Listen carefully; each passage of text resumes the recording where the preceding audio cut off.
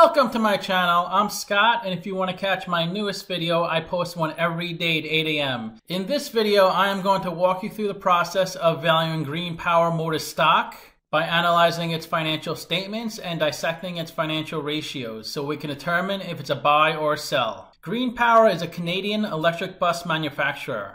The company makes multiple models of high floor and low floor vehicles. This includes transit buses, school buses, shuttles, and double-deckers. It manufactures all electric buses that are battery-powered and zero emission. It's headquartered in Vancouver, but its manufacturing facility is in Porterville, California, which is 3 hours north of LA. Let's get started with the model. This is a small cap company, 335 million market cap. They're trading at $18.27 a share, and they have 19 million shares outstanding. Let's look at the financials. The way you value a company is you forecast the future free cash flows, and then you discount that number back to today's value. That's what we're doing in this video. And free cash flow is cash flow from operations minus capital expenditures. So you can see the company has negative free cash flow every year. Net income is the profit and loss on the income statement. It's revenue minus expenses. And they also have negative net income every year. They had zero revenue in 2017, then 4 million in 2018, then it went up 50% to 6 million, then it more than doubled to 14 million. This is the company's income statement. The top line is the revenue. Below that is cost of revenue. So they do have positive gross profit each year.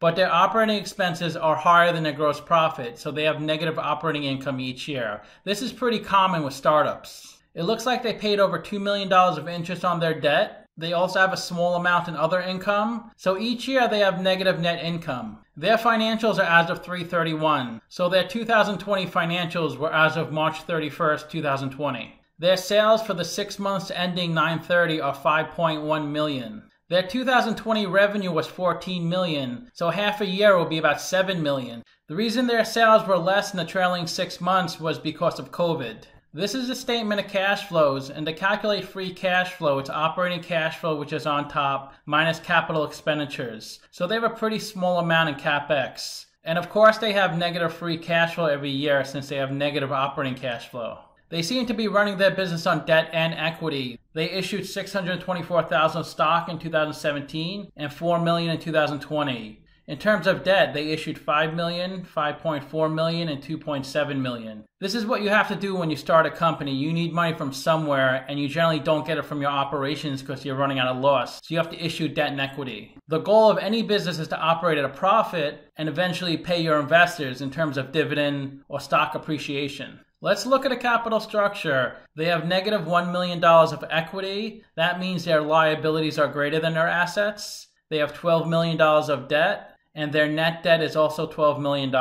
Their weighted average cost of capital is 17.4%, and that's a discount rate we're going to apply to the future cash flows. We estimated 4 years of future free cash flows. We also estimated terminal value, which is all cash flows past year 4, that's 865 million. We discounted those numbers back to today using the weighted average cost of capital. We get a value of the company of $458 million.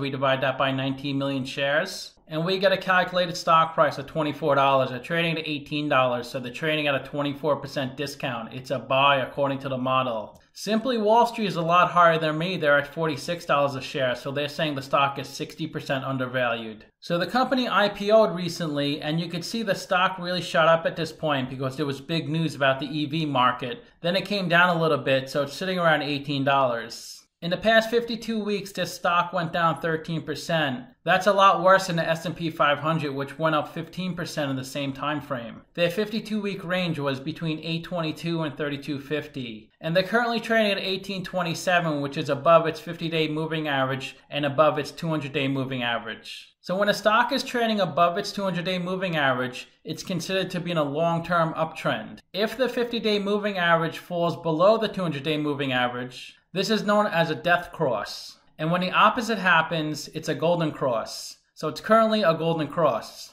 A golden cross is considered a bullish signal, and a death cross is considered a bearish signal. The company's average volume in the past 10 days was 1.64 million. A trading volume above 20 million provides good liquidity. And of the 19 million shares outstanding, 14 million are available to investors. Investors prefer a high percentage of shares on float. I prefer to invest in securities with above 50% float, which this is. Only 10% of the shares are held by institutions, and about 4.5% of the shares are shorted.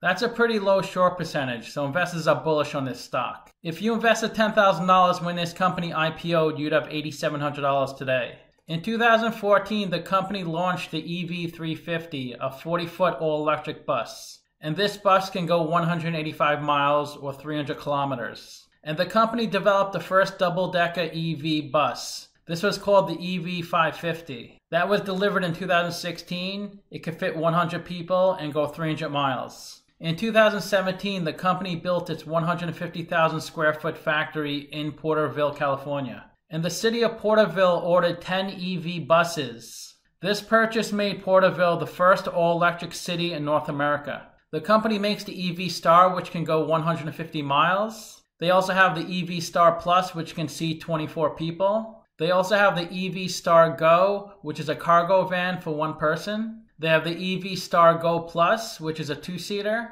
The EV Star CC, which can seat 3 people. They also have the Beast, and that stands for Battery Electric Automotive School Transportation. The Beast can last 150 miles on a battery charge. In the third quarter of 2020, the company did the following. They delivered 21 buses. They received orders for 100 EV Stars and 10 Beasts. The EV Star may win a contract for 150 vehicles. They entered into an agreement with ABC Bus for 100 vehicles over 3 years. This is their quarterly sales. 5 vehicles in the fourth quarter of 2018, then 6 the next quarter, then 6, then 27, then 27, then 8, then 18, then 21. A majority of the company's manufacturing is outsourced to China, Taiwan, and Hong Kong. If there are tariff hikes with China, that could really hurt this company. Up to 80% of the purchase price of its vehicles is subsidized. One of the goals of President Biden is to subsidize 100% of EV sales. If there is 100% subsidies on EV vehicles, this stock will go through the roof. I found this article that really bashes GreenPower. This analyst said its warehouse in California only stores vehicles. It doesn't do any manufacturing, it just stores vehicle that it imports from China. And this person says their EV Star is actually a relogoed version of Chinese manufacturer Weichai's Urice electric minibus. He also says that since GreenPower doesn't buy in America, it can't receive federal subsidies. It can only receive state subsidies in California, but not in any other state. And this person's target price is $1.50 per share. The company's top shareholders are Fraser Atkinson, the CEO, at 9.26%, BNPP Asset Management at 7.2%, Jerry Conrad at 6.5%, David Richardson, Great Canadian Factoring, Malcolm Clay, and Arosa Capital Management. The company's stock is traded on the Toronto Stock Exchange, the Nasdaq, and the Deutsche Börse in Germany. The average age of its leadership team is 45 years, and the average tenure is 2.3 years. The CEO has been with the company 1.5 years, and the compensation package is $200,000. Let's look at the financial ratios. The average PE in the market is 12.3, the median is 14.8. PE is stock price over earnings per share. To calculate earnings per share, that's net income over shares outstanding. They have negative net income, so they have negative PE. Price to sales is stock price over sales per share. They're at 25.8, so investors are paying $26 for $1 revenue, a lot worse than the median and average. Price to book is stock price over book value per share. To calculate book value per share, that's equity over shares outstanding. They have negative equity, so they have negative price to book. Equity is assets minus liabilities on the balance sheet. Interest coverage ratio is EBIT over interest expense. They have negative EBIT, so they have negative interest coverage ratio. ROE is net income over equity. They have negative net income and negative equity, so we can't look at this. Current ratio is current assets over current liabilities, so they can cover their current liabilities with their current assets. And their current assets consist of $300,000 of cash, $1 million of receivables, and $6.6 million of inventory. So their free cash flow in the trailing 12 months was negative $5 million, and their working capital is $1 million. So it looks like they need to take on more debt or issue more stock just to run their business the next 12 months. The best way to look at ratios to compare them to similar companies. I've done videos on Ford, GM, Lee, NIO, Solo, Tesla, Workhorse, and XPeng, all in the same industry as GreenPower. And if GreenPower has a number in red, they're worse than the average. If they have a number in green, they're better than the average. So they're worse than PE because they have a big negative. They are better in price to sales. That's the only ratio they're better than the average. They have a terrible price to book.